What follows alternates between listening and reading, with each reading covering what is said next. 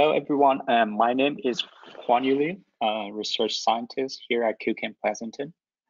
It's my pleasure today to introduce our speaker, Dr. Maristela Alessio.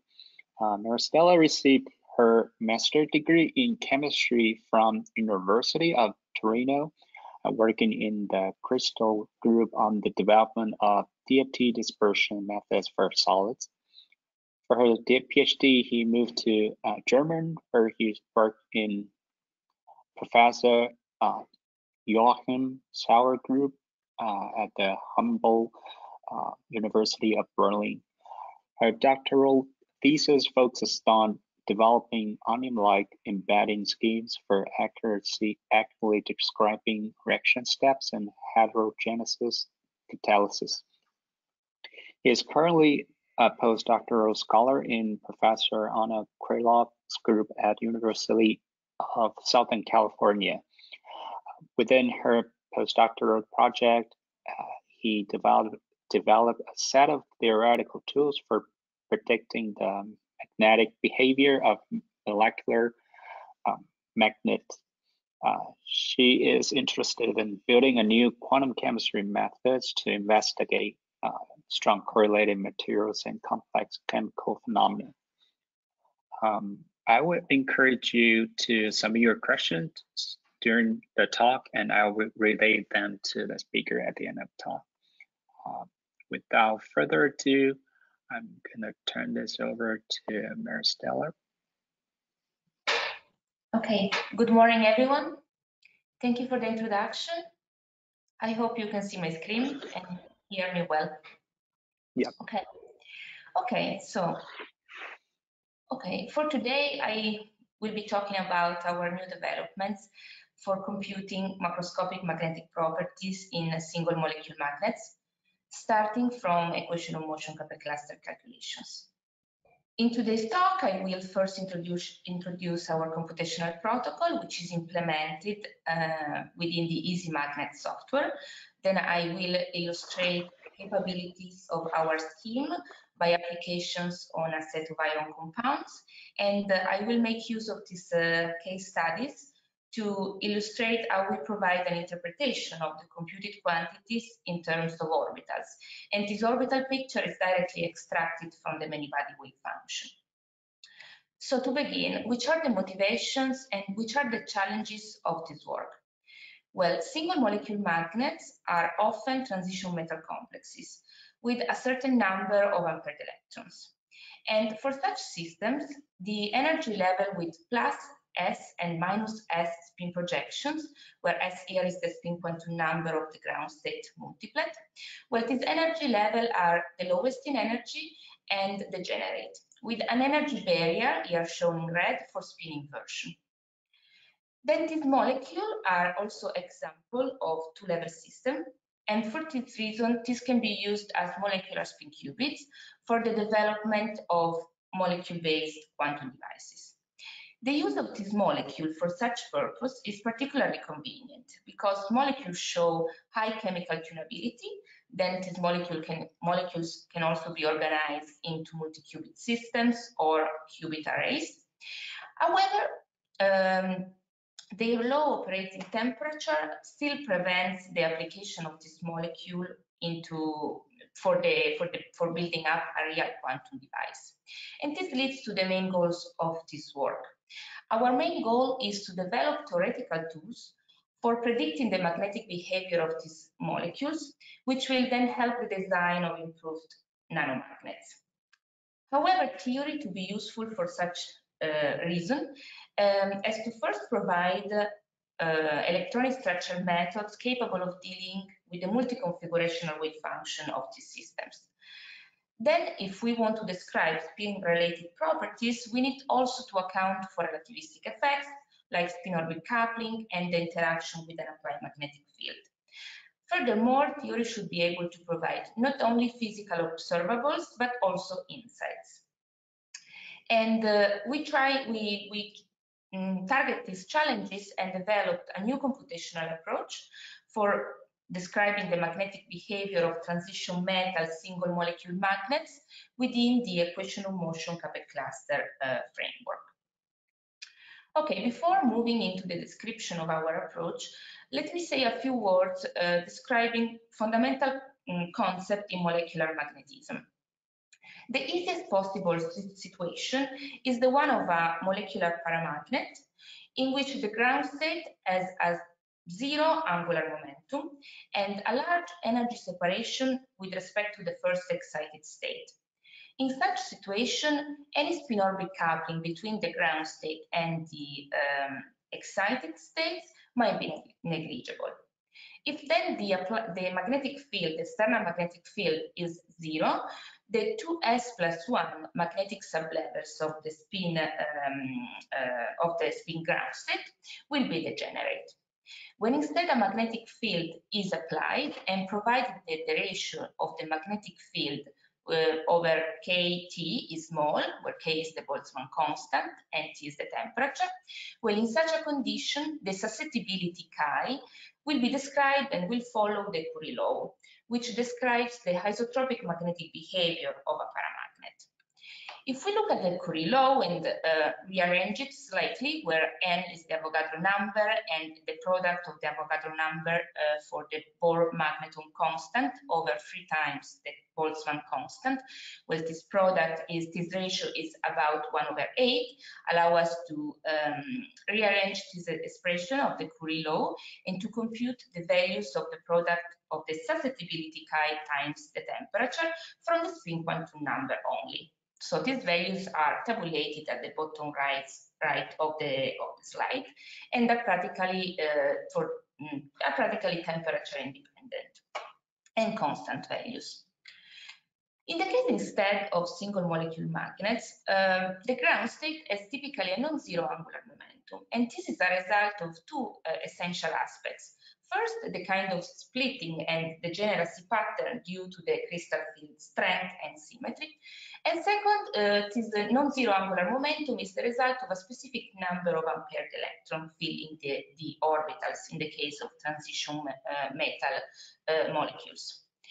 The non-zero angular momentum is then at the origin of a large spin-orbit coupling, that is the coupling between the spin and the orbit angular momentum, and also of a large zero-field splitting, that is the splitting of these magnetic sublevels with different spin projection of the electronic states.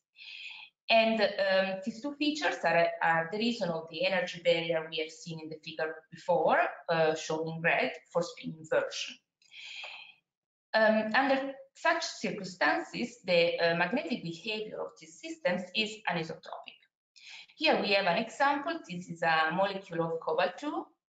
This system has been investigated by the Long group at Berkeley University. The coordination environment of this molecule is linear. We have a odd number of unpaired electrons, which are distributed in a non-Aufbau configuration, which leads to a large angular momentum. If we look at the susceptibility spectrum for this system, this plot reports the susceptibility times the temperature versus the temperature. Here, the susceptibility is more an average quantity because experiments are often measured, performed on powder samples. Well, we observed that this behavior of the susceptibility deviates significantly from the expected behavior of the Curie law. We have a significant deviation in the low temperature regime. If we follow the black curve, we observe that this is not linear, and we also have a deviation in the high temperature regimes because the product of the susceptibility times the temperature is much higher than the expected value for a system that has a spin-only magnetic behavior and that follows the Curie law. So this will be main subject of the focus. This kind of behavior will be main subject of the present talk. Okay, I will now say a few more words connecting the research area of single molecule magnets with the one of molecular spin qubits. Well, as we said, single molecular magnets are characterized by a certain magnetic anisotropy and also by this energy barrier for spin inversion. which leads to a well-known phenomenon, the slow relaxation of the magnetization. This means that when we have a certain non-zero magnetic field, the net magnetic moment of the system, that is our magnetization, will orient along a preferential direction that is typically called ez-axis. And once then the field will be removed, this magnetization will be retained for a certain time. And this is because the excited spin have to overcome an energy barrier before to relax back to their original situation. And this spin relaxation time is often called tau and measured typically from susceptibility experiments.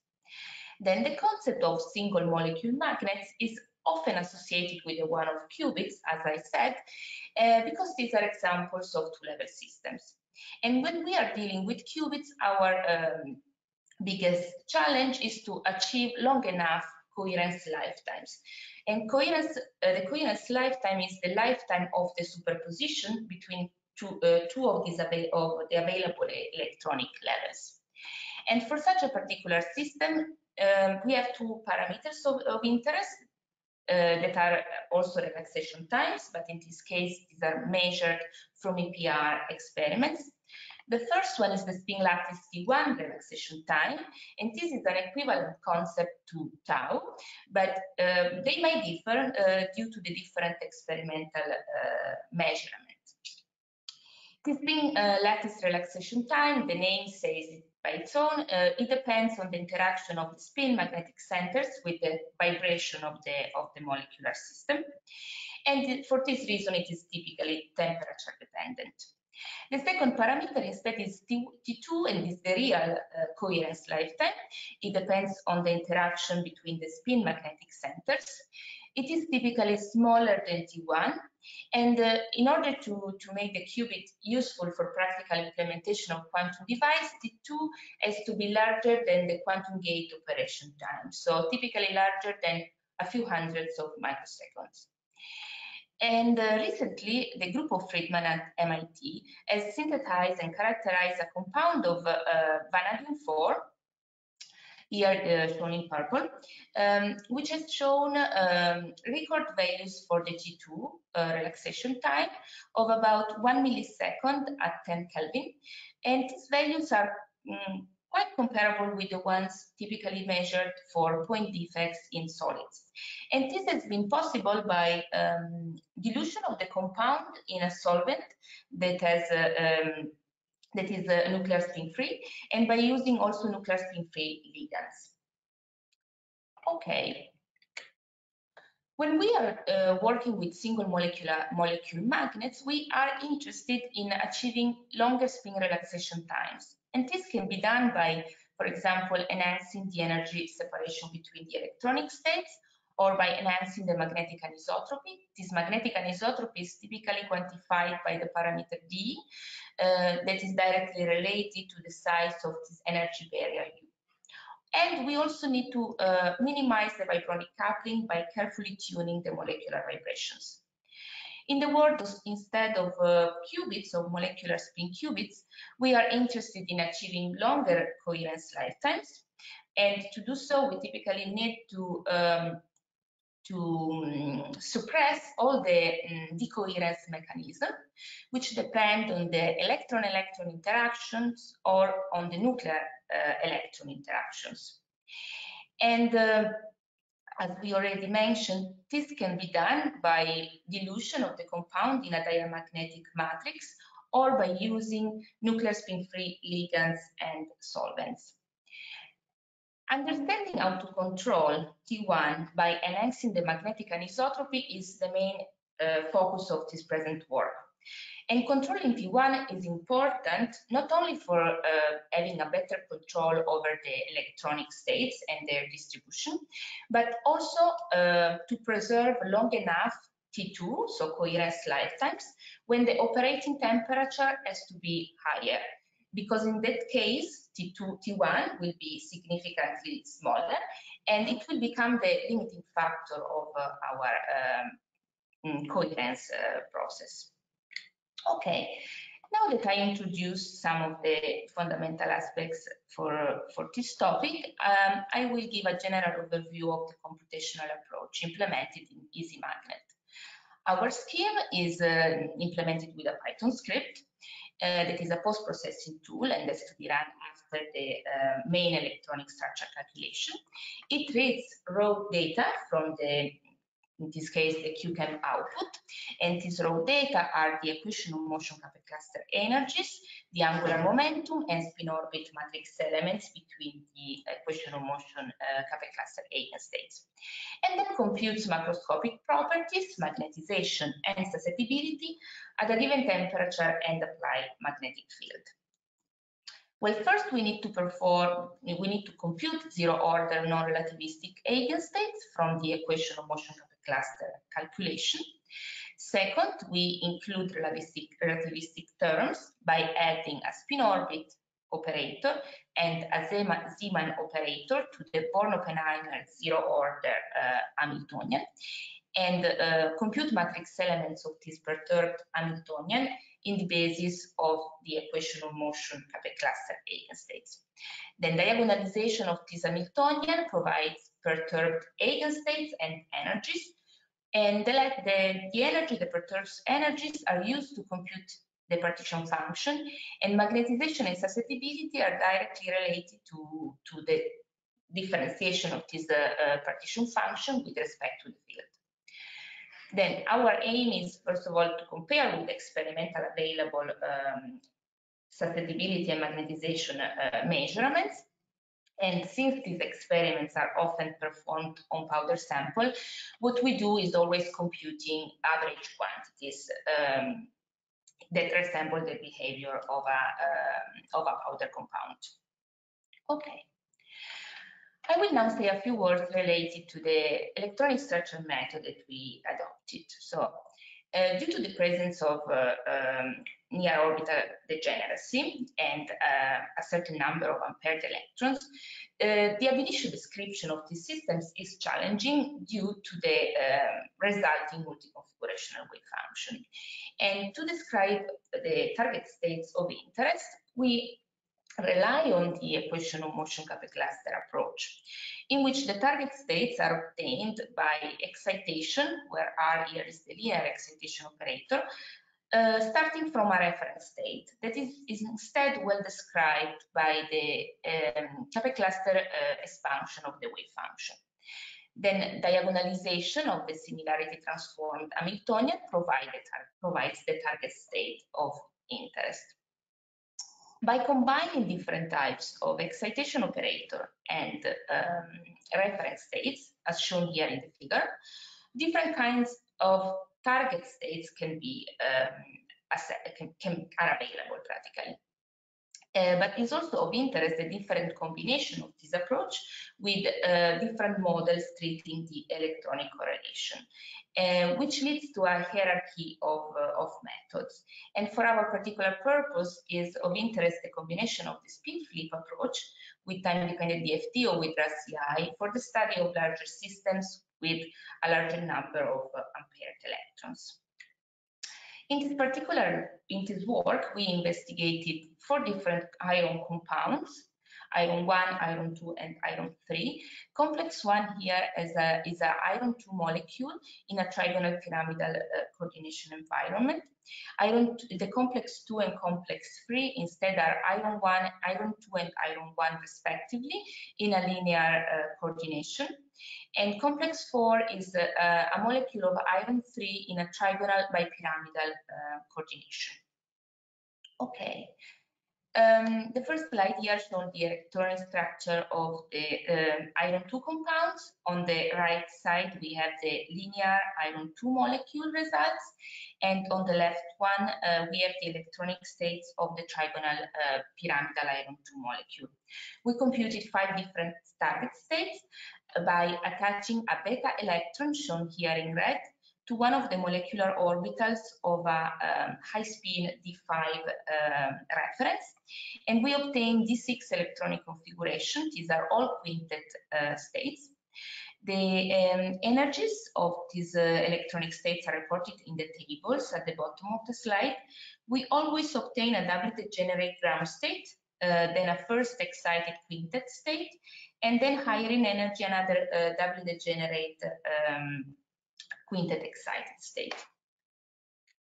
For the linear iron 1 compound, we also obtain target states. In this case, we have quartet target states with a D7 electronic configuration. And we obtain again these target states by attaching a beta electron, this time starting from a D6 electronic configuration of a high-spin electronic configuration of a reference. On the contrary, for the iron 2 trigonal bipyramidal compound, target states are obtained by spin-flip excitation, starting from a high-spin D5 electronic configuration. For all those systems, the degeneracy pattern of the d orbitals leads always to a double degenerate ground state, as we can see also from the table, from the tables at the bottom of the slide for these last two compounds. Okay. However, the description, so independently from the chosen electronic structure methods, the electronic Hamiltonian does not include relativistic effects. And to account for relativistic effects, we rely on a state interaction scheme, which consists of two different steps.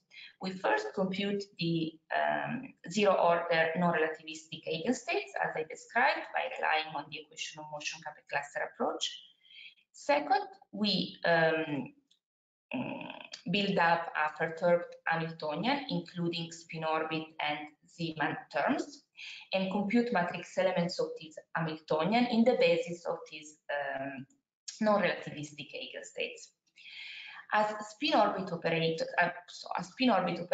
treating the coupling between the spin and the orbital angular momentum in the presence of the potential of the nuclei, we use the Breit-Pauli Hamiltonian, and the implementation of matrix elements of this Hamiltonian is being done by Pokielko and Krylov and is available within the QCAM software.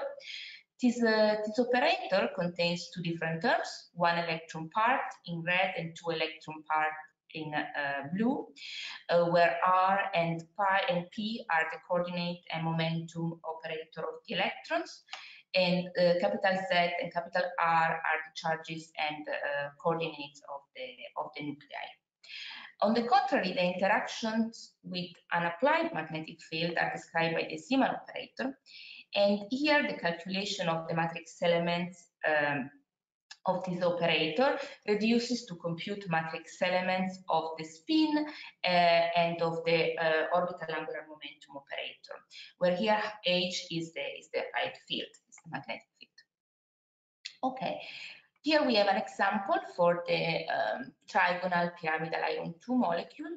The spin-orbit coupling splits the double degenerate quintet ground state that is shown here in red into 2x2 degenerate magnetic sublevels.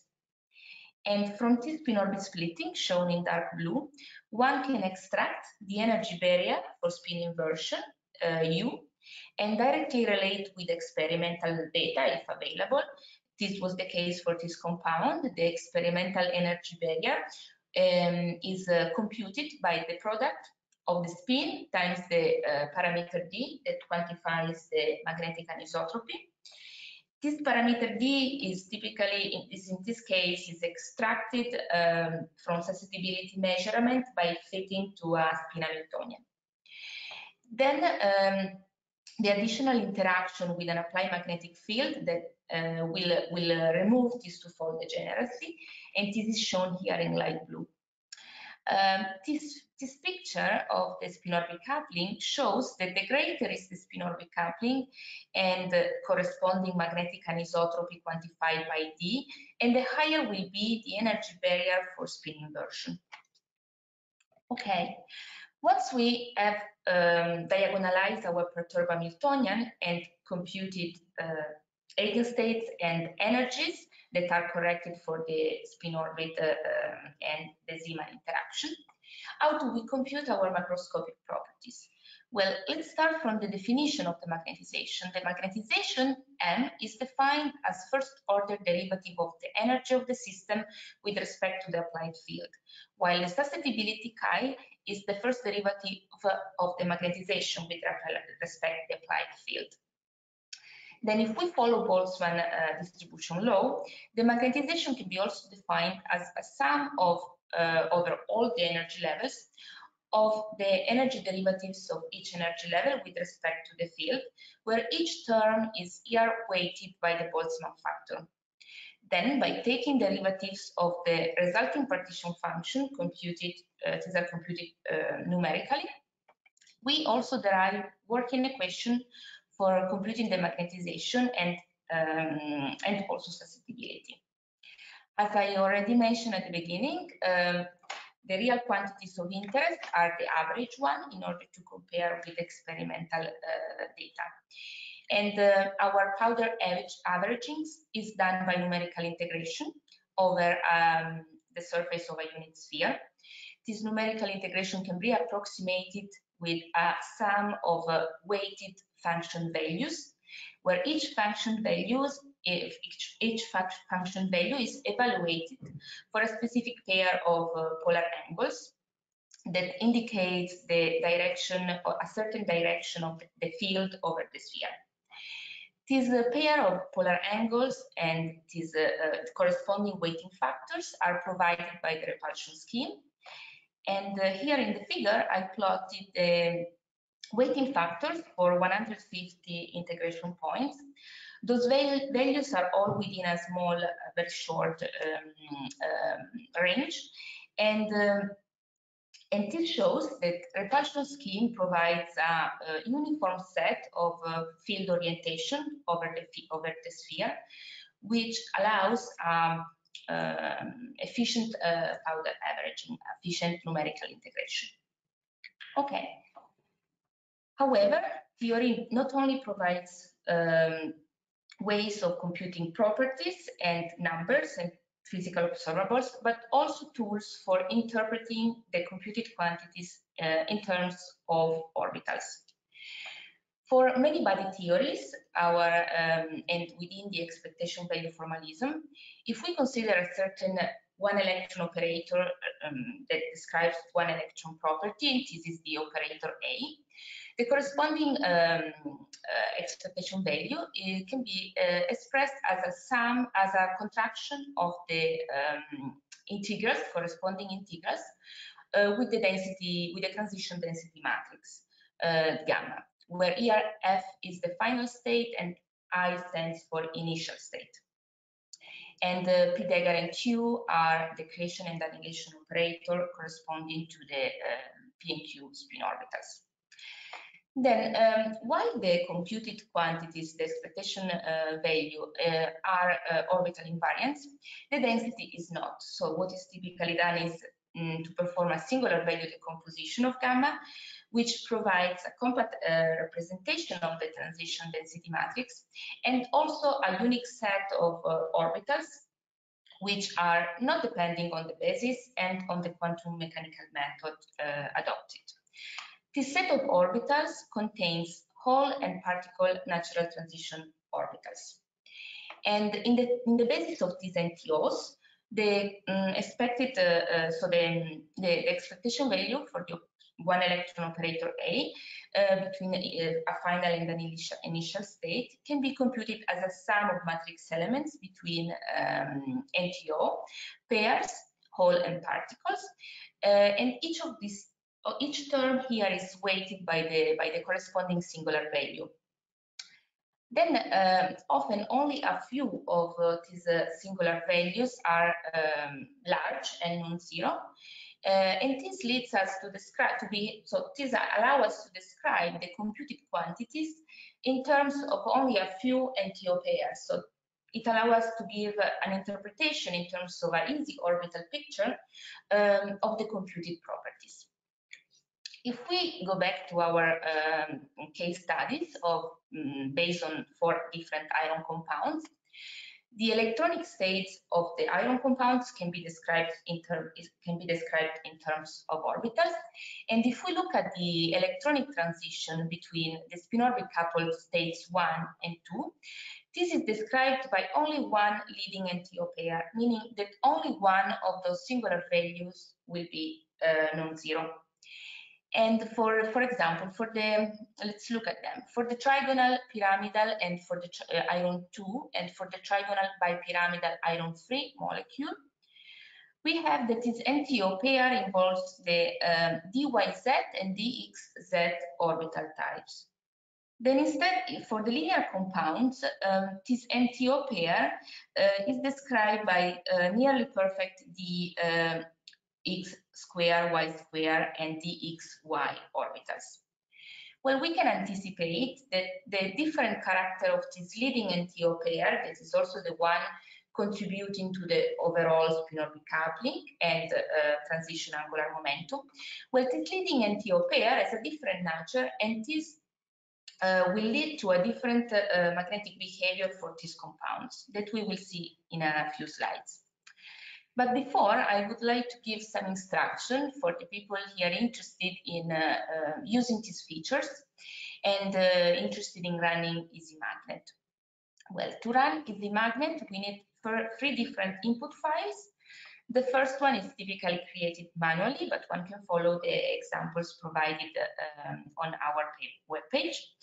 And this first input file contains a set of keywords that specify which kind of magnetic property to compute, for how many multiplets, at which temperature and magnetic field values. And here I cut out an example for the trigonal pyramidal iron 2 molecule. We are, for example, interested in computing the magnetization vector for the doubly degenerate ground state that is a quintet. And we want to compute the magnetization for 20 different magnetic field strengths, evenly distributed between 1 and 7 Tesla, and for 40 different temperature values between 5 and 300 Kelvin. And this last keyword, instead H direction, shows what's the direction of the applied magnetic field, in this case along the z-axis. Then, if we want to compute average quantities, we need an additional file that doesn't need to be modified by the user and contains 150 integration points as provided by the repulsion scheme. The third file can be created manually, but I recommend to use a script. It's much easier. And it contains spin, angular momentum, and spin orbit coupling matrix elements between the target states. And the calculation of spin matrix elements is quite trivial once we know what's the spin quantum number of each multiplet, while the angular momentum and spin orbit couplings are extracted from the output of QChem and computed within the density matrix formalism I shortly introduced a few slides before. Here we have an example for the trigonal bipyramidal iron 3 molecule. If we look at the electronic transition between the degenerate state 1 and 2, this is described by the NTO pair involving the xz and the yz orbitals. Corresponding LZ component of the transition angular momentum will be non-zero and about 1. And this also leads to pretty large spin-orbit coupling matrix elements between the magnetic sublevels of the 2 quartet states. Okay. Let's now summarize which kind of information are provided, which kind of information is provided in the output. Well, first of all, we can extract from the perturbed Hamiltonian and after diagonalization The script provides eigenstates and eigenvalues. So from the eigenvalues, we can extract the energy barrier for spin inversion, which is directly related to the size of the magnetic anisotropy for the system. Then the real core of the output contains magnetization and susceptibility values for different temperature and magnetic fields. Here, for example, I report a cutout of output that prints the magnetization average values for a fixed field, for a fixed temperature, 1.8 Kelvin, and for a magnetic field that is changing from 1 Tesla to 7 Tesla. And another thing I would like to say is that since we are describing systems that have an anisotropic magnetic behavior, the magnetization is typically a vector, and the susceptibility is a second order tensor. So what we do, what the script does, is diagonalizing the second order tensor susceptibility and getting main susceptibility values and corresponding eigenvectors that are called main magnetic axis. And it is, for example, for the trigonal pyramidal iron 2 molecule, these are shown here in blue and yellow in the figure. Okay, so if you are interested in using ezMagnet, this is available for downloading at our webpage, together with a manual and a few examples. Okay, in the last slides, in the last part of the talk, I will compare the results obtained for two different iron compounds. I selected the iron 2 systems for simplicity because they have different leading and TO pair, and they have a different coordination environment. Okay, so we computed the magnetization for a magnetic field H oriented parallel and perpendicular to the C3 rotational axis. And we also computed average quantities. The results for the trigonal pyramidal iron 2 molecule are here on the left, while on the right we have the results for the linear molecule. Our calculated curves are the black ones, and we can observe that these curves are in excellent agreement with previous results obtained from these results were obtained by Nese and co-workers starting from NEP-2 energies. And these are the blue, yellow, and green curves. Then we can also observe that our average quantities agree well with the experimental curves that are shown here in red. Okay, we also computed susceptibility main values by diagonalization of the corresponding tensor, as I mentioned before, and these curves are the blue, and so their temperature dependence are reported here in blue and yellow. It is important to observe that we were not able to obtain similar temperature dependence by using approximated expression of the susceptibility like the Van Vleck one. But let us focus on the green curve. These are the average quantities, which agree well with the experimental curves in red, and also with the available theoretical curve obtained by Nese and co-workers starting again from NEP-2 energy. Okay, so for both systems, we can observe that in the low temperature regime, we have a certain deviation from linearity, and this is indicative of a spin-orbit coupling and of a magnetic anisotropy in both systems.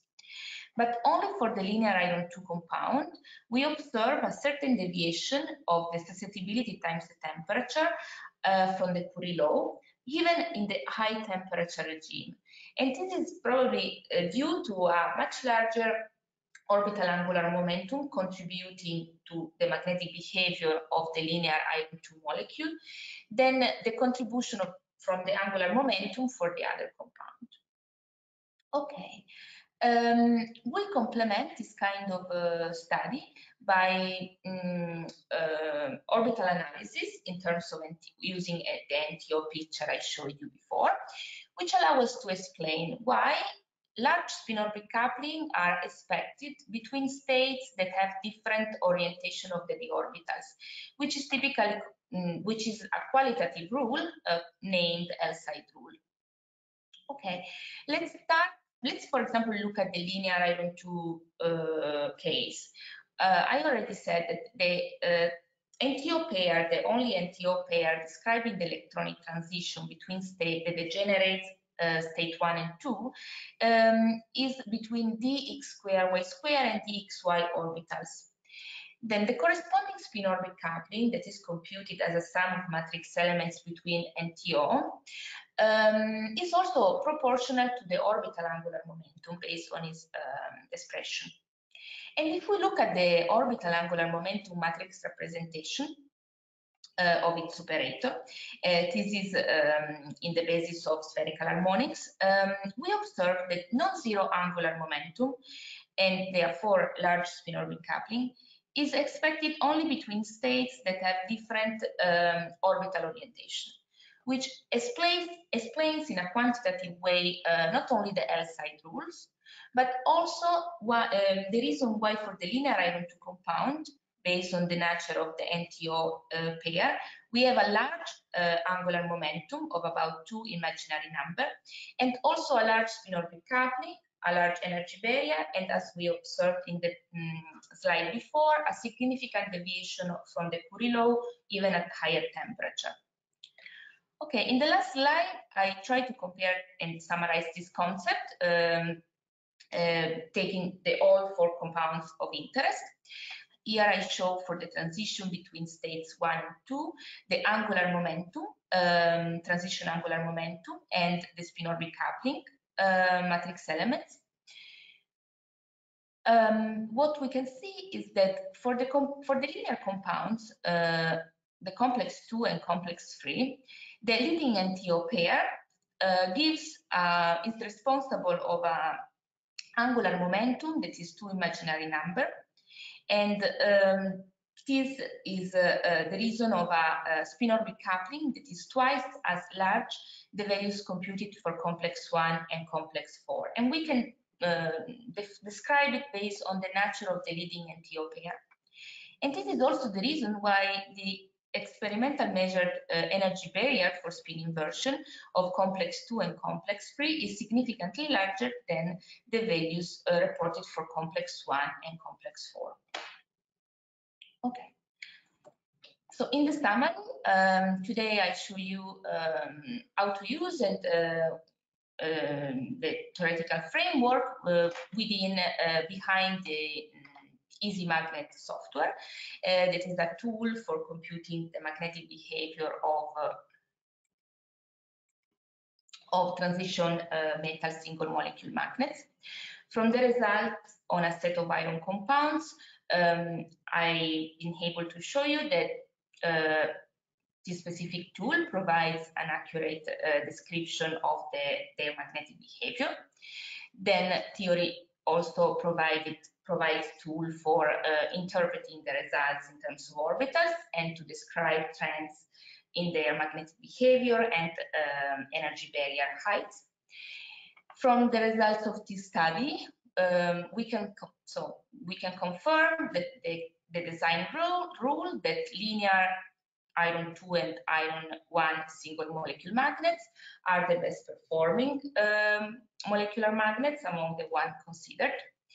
And as conclusive remark, we can say that our approach does not, first of all, provides a direct comparison with experiments without relying on spin Hamiltonian formalism or on approximation of the susceptibility like the boundlet one. Then it can be applied at any temperature and magnetic field, and it's pretty general because it can be combined with any other electronic structure method, providing orbital angular momentum and spin-orbit coupling matrix elements. And it might also be extended to the use of spin-flipped independent DFT or RACI for the study of multi-nuclear systems with multiple unpaired electrons. Okay, one of the extensions of this work is the study of exchange interaction. The calculation of exchange interaction in multinuclear ion compounds, starting from spin flip calculation. It's currently available within the ezMag software as well. This protocol has been initially presented by Mayol and Gordon a few years ago. We have extracted these J couplings for a set of iron compounds and validated the Heisenberg model based on the analysis of the natural orbitals of the most relevant electronic states. Tuning exchange couplings in such systems is important because it allows to enhance the energy separation between the electronic states and eventually avoid the thermal excitation that may accelerate the relaxation of the magnetization. But by using the tools I show you today, it is possible to investigate a large range of molecules. For example, this is the case of the study of a nickelocene molecule that is a metallocene of nickel, and this molecule is largely used as a spin probe molecule. What does that mean? It means that when anchored to metallic tip of a STM arrangement, it can be used to investigate additional unknown magnetic units that can be deposited on a surface.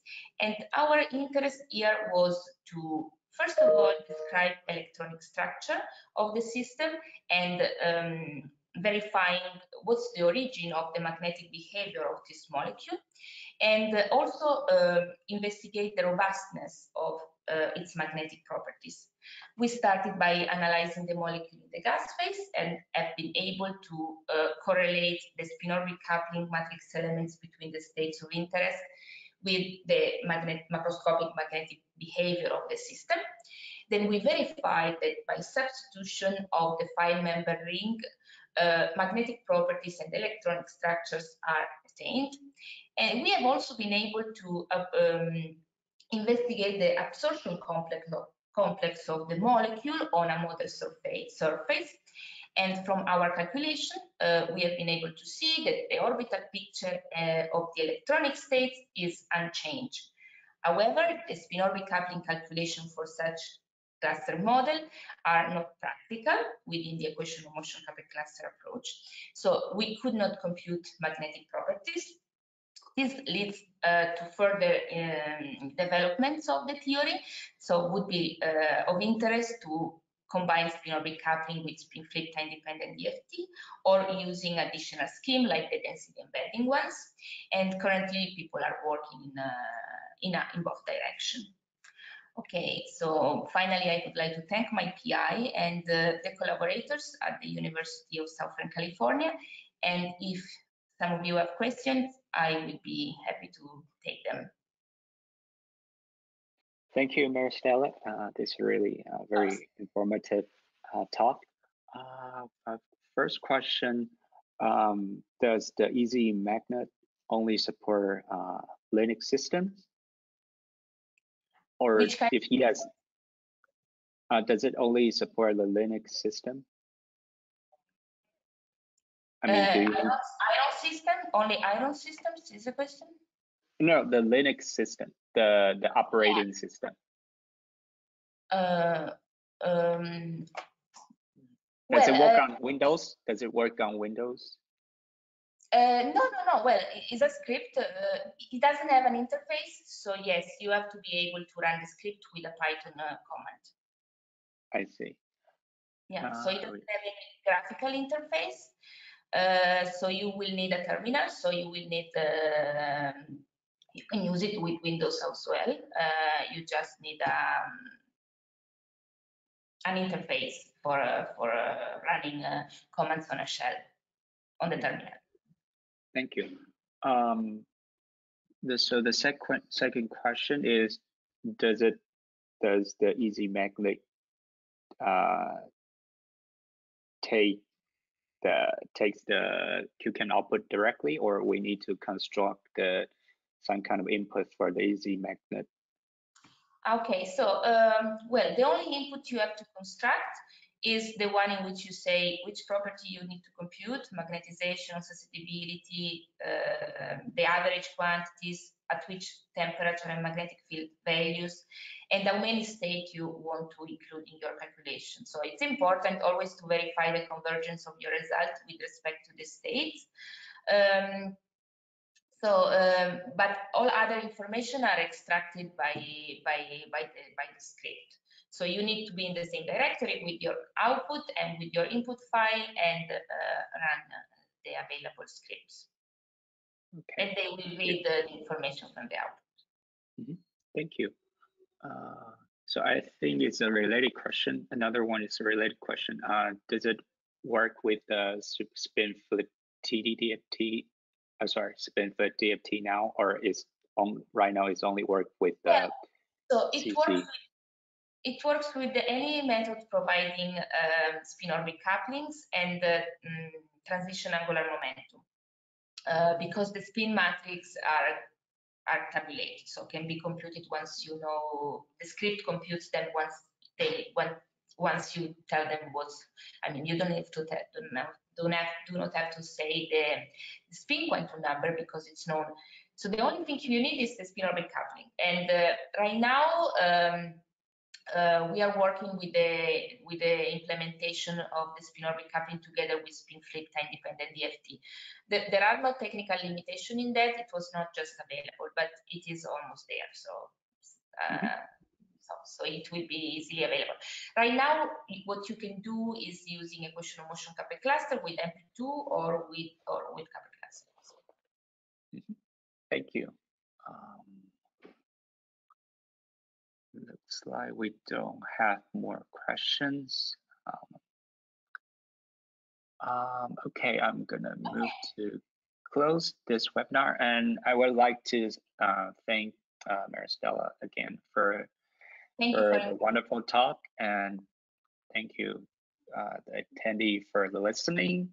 And if you have more questions later, or you're watching this video through YouTube, feel free to send me an email or post a question on our talk forum. This will conclude our webinar. Thank you, everyone.